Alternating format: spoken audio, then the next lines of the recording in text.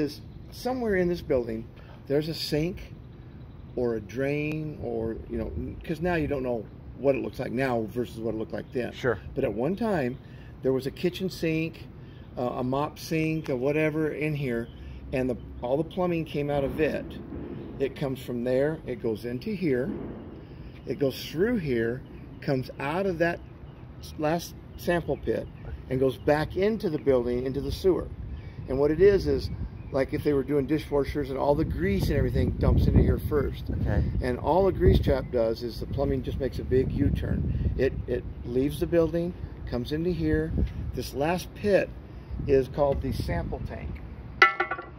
And you see how it says sample? Yeah. Okay, this is nothing but just a hole. It's just a holding tank that when the North Las Vegas shows up and they want to see if you've been pumping and maintaining these properly, there should never be anything in here but water. It was totally filled last time I was here, and it was filled it should never be. It should be just like this at all times. So where did it go?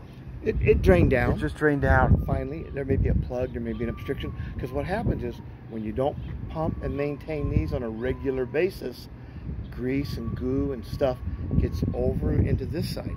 They always pull this, and they can tell in 2 seconds, if this hasn't been pumped or maintained properly, because this has stuff in it. Right. This is the last hurrah. When water goes into here, it makes a U-turn and goes right back in the building. Does it go through these pipes that are? That you can see there's a little trickle of water in there. Yeah, it's not. See a little trickle of water, and you can't see this one. You can't see it, but it's got to be running. Okay. Because the only reason that's got water going in it is because this has water coming in it also. Okay. So somewhere in that building, there's a sink. How do we turn it off? A faucet. There's something draining into this from that building. How do we determine where it is? What would be your recommendation to get rid of this problem? What would your company do? Well, the scary part is, yes, you could pump them, you could fill it with concrete, you could fill it with gravel, you could fill it with whatever. You could put a plug in that pipe. That's what I was thinking. And that's the end all to do all.